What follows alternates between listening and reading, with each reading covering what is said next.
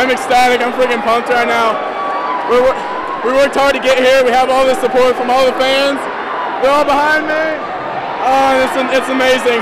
The bleachers were packed. It's great. Achieving history wasn't as easy for Lane Davis and the Unity Mustangs as Tuesday's Supersectional final score would indicate. There was in fact plenty of give and take early in this ball game, with Waterloo-Jabot jumping out to an early 10-4 lead. But it was in that first timeout that Keith Carruthers would re-emphasize tonight's mantra: high percentage shots for us, low percentage attempts for them. And that meant quickly re-establishing Lane Davis out of the break and fighting back to a 12-all tie after the first 8 minutes. And once we started off low, we knew it was a lot easier to make shots than shooting from far out. And we just attacked the basket the whole game. And it's always important to establish yourself, show that you're aggressive, and not be pacifist about scoring the basketball. You always want to attack, go to the rim, and make them jump shoot. So I think that's what we did.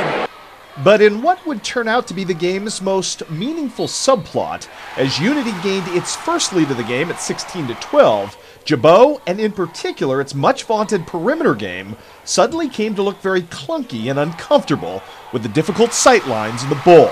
Granted, the Cardinals fought back to tie the score with a couple of well-placed drives to the basket. But the fading confidence in Jabot's futile three-point shooting was palpable, and a pair of dagger threes from the Mustangs in opposition pushed Unity to a 28-22 lead at the half. At that point, we got a sense of our scoring role. We know what we're capable of, but they've been shutting us down for the most part. But those 2 threes back-to-back really gave us a big push in the right direction for scoring. That was something special.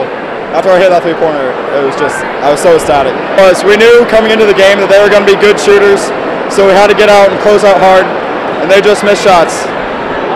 I think us playing defense really took away their offense and gave us shooting opportunities. Straight out of the halftime locker room, Unity, and in particular Alex Wilcan, would hit Jabot with 2 turnover touches right out of the gate, swelling the lead to double digits quickly. And any time from that point forward, the reeling Cardinals seemed to recover. An Adam Donnelly or a Dylan Schaefer would find their comeback hopes and jab them away. To Unity's credit, this title fight was literally over 19 minutes into the clock. I mean, we just knew at the third quarter we had to come out on fire just like we did against Kewanee. So, and all our guys, we just came out, we knew what we had to do, and hats off to the rest of them. They did an amazing job, and I'm really proud of my boys. And just that simply, Unity had punched its long-awaited ticket to Peoria, and Western Illinois' most excitable crowd roared its approval in even louder decibels than anyone thought previously possible. I can't wait to see. I mean, I know that we have the full support of our community, school, and surrounding areas, so I mean, I'm really excited to see what happens. I've never been happier. I've played with these boys since I was in 3rd grade. We've been together the whole time, and it's showing this year.